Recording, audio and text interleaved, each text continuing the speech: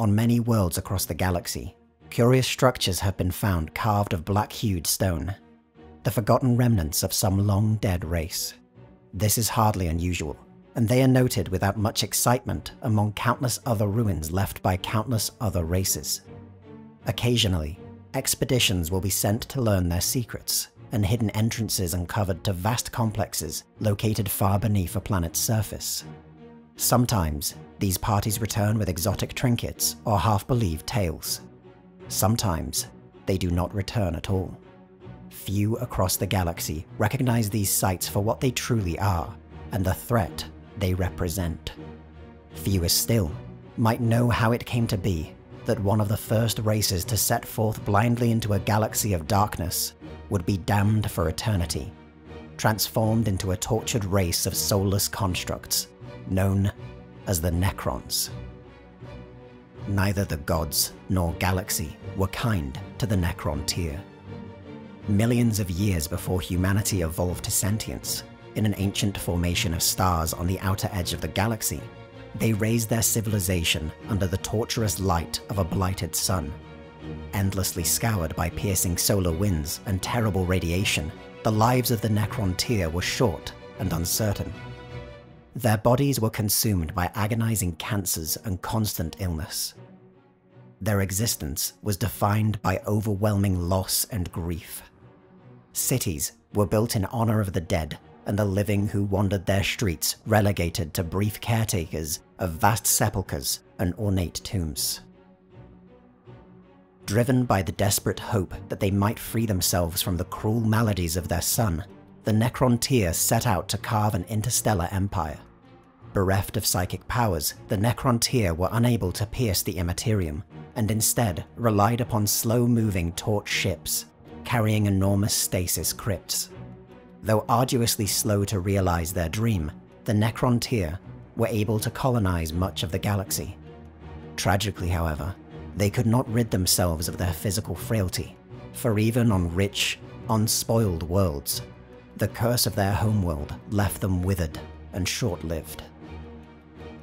It was a terrible irony, then, that of the few other civilizations present in the galaxy, they should encounter the beings known as the Old Ones. Ancient even to the Necron tier, the Old Ones had long since conquered the burden of mortality and now were gifted with eternal life. Yet it was a gift they refused to share, and the entire Necron tier race was left to fester in jealousy and resentment. The unity that had propelled them into space was shattered, and competing Necron tier dynasties warred with one another in a conflict that threatened to destroy their entire race. Had these wars of succession been allowed to continue, the Necron tier might have been yet another footnote in galactic history, a civilization that rose, burned brightly and briefly, only to be extinguished. But the Triarch, the ruling council of three that governed the Necron tier race, realized that only an external enemy had the power to reunite the dynasties and revive the spirit of their civilization. The choice was obvious. Only the Old Ones presented a credible threat, and the jealousy and resentment of the Necron tier had been kindled into a burning rage. Successionist dynasties were offered amnesty. The Necron tier reunited under the rule of the Triarch, and armies and fleets were sent to fight a war they could not win. In contrast to the Necron tier, the Old Ones were the masters of the Immaterium. Through the use of warp gates and the extra-dimensional webway, they constantly outmaneuvered the plodding forces of the Necron tier. Despite their superior technology, they were little more than an irritation to the Old Ones, and faced with an invincible enemy, the dynasties fell back into civil war among themselves. Having only accelerated the complete collapse of their rule, the Triarch again searched for salvation. Competing accounts differ on how the Necron tier first encountered the Catan. Some claim they were discovered in the heart of a dying star, while others say that the burning hatred the Necron tier held for the Old Ones acted as a type of beacon. Regardless, the power of the Catan was incalculable. Beings of incredible raw energy, the Catan dwarfed entire worlds. their consciousness too vast to even comprehend. That the Necron tier could even communicate with them was a miracle, and the oldest dynasties actively courted their favor. Through an eldritch type of living metal, the incorporeal forms of the Catan were gifted bodies to inhabit in the physical realm. Thus clad, their consciousness and power was focused, and they soon came to delight in the pleasures available within the material universe. One such Catan, acting as a forerunner to the coming of his brothers, appeared before the Triarch. It claimed it and its kind, like the Necron tier, had fought a war against the Old Ones, a war they had lost, and now were hidden across the galaxy, eagerly awaiting allies who might help bring that ancient race to account. It promised the Necron tier everything they had wanted: unity, power, and most importantly, the secret of immortality. With the pact between the Necron tier and the Catan sealed, the Star Gods revealed the form that immortality would take. Enormous bio-furnaces were constructed and roared through the days and nights. What arcane procedures took place within are best forgotten. But while it was the people of the Necron tier race who entered them, it was something else entirely that emerged. In place of diseased and frail bodies came shells of living metal, and the awful truth of the pact made clear. Through their transformation, the Necron tier race had perished, stripped not only of their flesh, but of their souls. Yet while the price had been steep, every promise made by the Catan was fulfilled. Clad in armor that only their most terrible injuries could destroy, the newly born Necron race and their Catan allies wrought a terrible vengeance upon the Old Ones. Even as their last strongholds were broken, and even as the webway was penetrated and invaded, the Triarch had realized the deception played upon their own people. Where they had once feasted on the energy of the stars, now the Catan feasted upon living souls. The Star Gods had gorged themselves on the Necron tier, and brought to the galaxy a war of such horror that even the victors would find no triumph. In an act of perfectly calculated betrayal, the Necrons waited until the Old Ones had been wiped out, and then turned on the Catan in their moment of victory. Weakened and arrogant as the result of their long struggle, the Catan were shattered by the unimaginable energies of the living universe, focused into weapons too mighty for even the Star Gods to endure. While the Catan were a part of a fundamental fabric of reality, and therefore impossible to destroy completely, their shattered forms were bound within thousands of smaller fragments, scattered across the galaxy, so they might never reform. The Catan had been shattered, but the time of the Necrons was over. The cost to their civilization had been immense, and powerful psychic entities, unleashed during the wars against the Old Ones, threatened to scour the galaxy. Younger races, created by the Old Ones to aid in their war, were also rising, with the wrath of the Eldari, in particular, impossible for Necrons to stand against. The Silent King, first among the Triarch, and the only member of that council who survived betraying the Catan, gave one final order. His people were commanded to sleep, to wait for a time in which even the great power of the Eldari had withered, and the Necrons might return to rule the galaxy. With this order fulfilled, the Silent King vanished, fleeing into the intergalactic void, seeking solace and penance for the terrible suffering he had inflicted upon his people. On countless worlds, the skeletal constructs of the Necrons lay dormant. They slumbered through the aeons as the galaxy healed from the wounds wrought during the war against the Old Ones, and new civilizations rose to fill the void left by their demise. But time wounded the Necrons in ways even their ancient enemies could not. Shifting tectonic plates crushed Necron strongholds on untold planets. Stars went supernova, consuming tomb worlds in their death throes.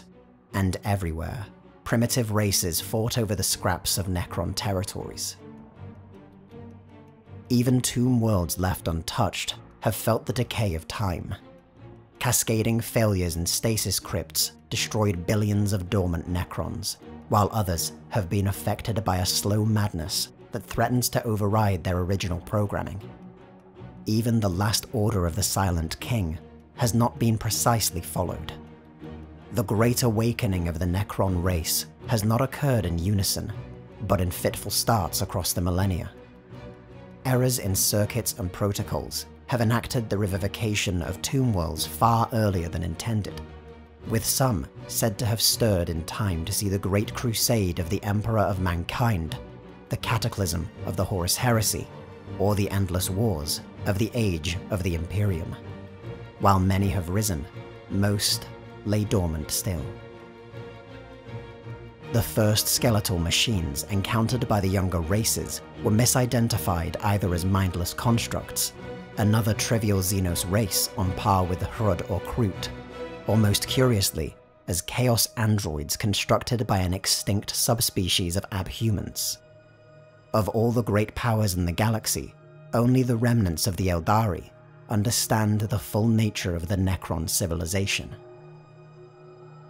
All Necrons, regardless of their rank or station, have had their flesh replaced with necrodermis.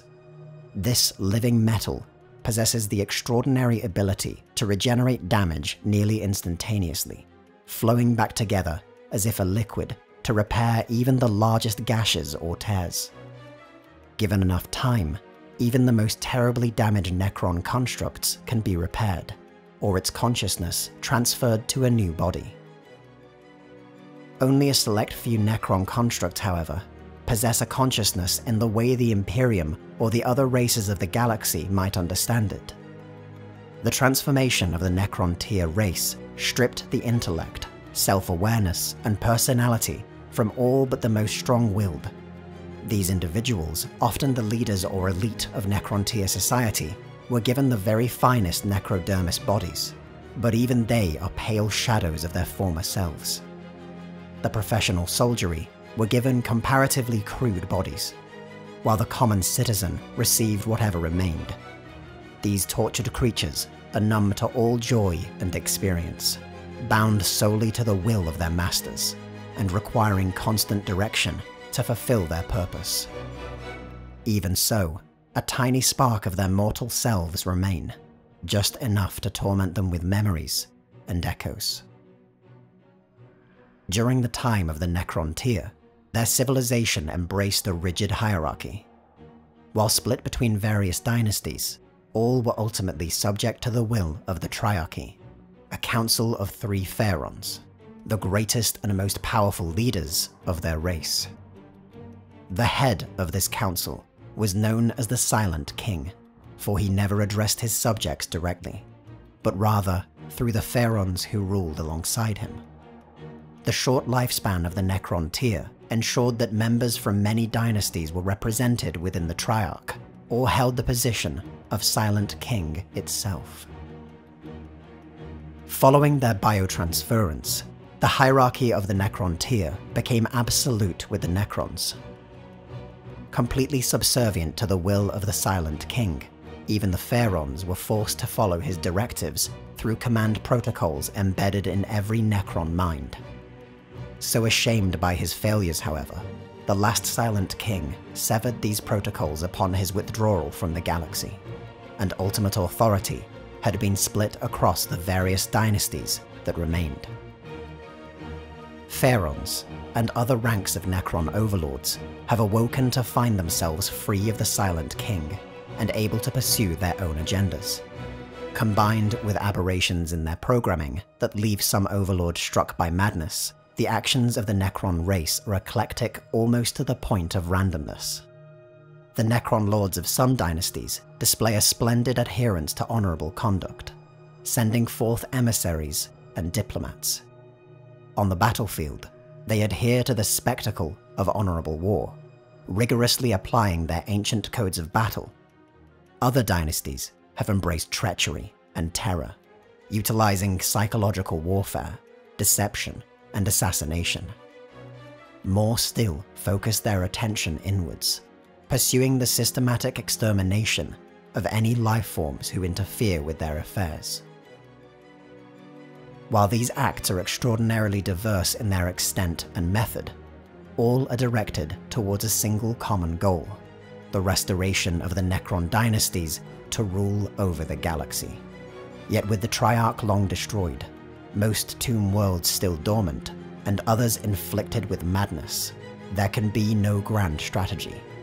Each tomb lord pursues whatever course he deems most suited to circumstance. Some have sought to dominate nearby threats and sow terror on alien worlds.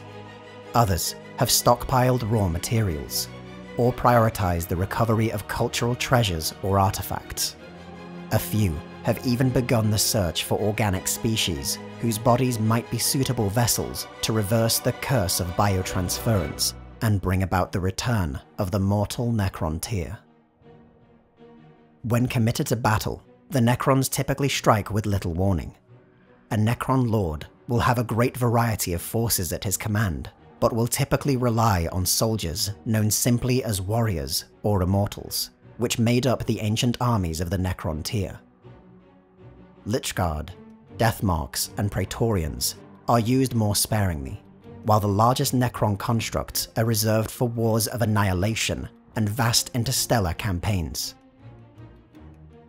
Their highly advanced technology means that their armies typically need only march forward, and an overwhelming, inexorable advance has become synonymous with the Necrons. Despite this, they are capable of more nuanced tactics when necessary, and there exist a variety of Necron constructs capable of infiltration or rapid maneuver. But the Necrons' greatest advantage in combat remains their near-indestructible necrodermis bodies. In the rare instances in which their armies have been destroyed, or the tide of battle has turned against them, every Necron construct has simply disappeared from the battlefield, phase-shifting to some other place or reality, so that they might repair their wounds only to re-emerge once more. The method by which the Necrons achieve this remains unknown. They likely retain some access to the webway, forcing their way into the ancient labyrinth through the use of eldritch portals known as Dolmen Gates. Necron starships have also been occasionally sighted, but never in great numbers. Whether the Necron fleet did not survive their long slumber intact, or they have the means to conceal their movements, likewise remains unknown. To the Imperium of Man and the other great powers of the galaxy, the Necrons remain a shrouded presence. Terrible when roused to battle, and cryptic in their actions, but hardly a major presence. With the fall of Cadia and the spread of the Great Rift across the galaxy, there are precious few resources to devote to the search of the rumored tomb worlds or the mysteries of some long-dead race. But as the time of ending begins across the galaxy, it is becoming harder and harder to ignore that tomb worlds are beginning to awaken at an ever-increasing rate. Certain patterns are starting to emerge, evidence that the power of the ancient Necron Empire is beyond even what the Eldari remember. As the great hive tendrils of the Tyranids sweep across the galaxy, it has been noted that even they avoid specific worlds. On Mars, an entire region has been quarantined, ostensibly due to some ancient contamination, but in truth, because a fearful entity dwells beneath it. A so-called Dragon of Mars. And despite the rampant spread of the ruinous powers and other warp-spawned horrors, there are curious places in the galaxy where even the overwhelming howls of the warp have been silenced. Places where the silence is far worse than the screams. Some have even claimed that the stars themselves whisper of the Silent King, that its exile is over, and it walks among the dynasties once more. If the Great Awakening is finally at hand, then the remnants of the Eldari, the vast host of the Imperium, the Orc hordes and Tyranid hive mind, even the gods of chaos themselves, might finally learn that for all their fearsome power, this galaxy was never truly theirs. That they are merely trespassers, whose time is finally over.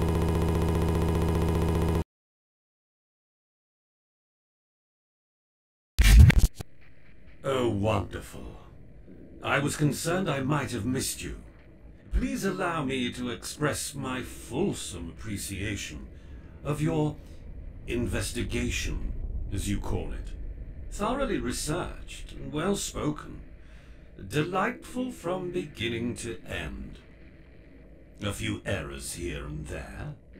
A few omissions. I had hoped that I or my collection might warrant inclusion.